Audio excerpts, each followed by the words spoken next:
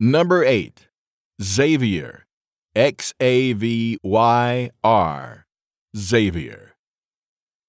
I'm going to save my rant on names that start with X or Z for another day, because that's the least of the problems with this fuck-up.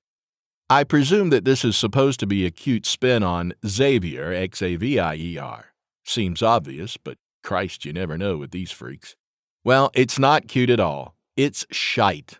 I'll bet you $100 to $1 that she also pronounces it Ex-avier instead of Zavier, as it should be pronounced.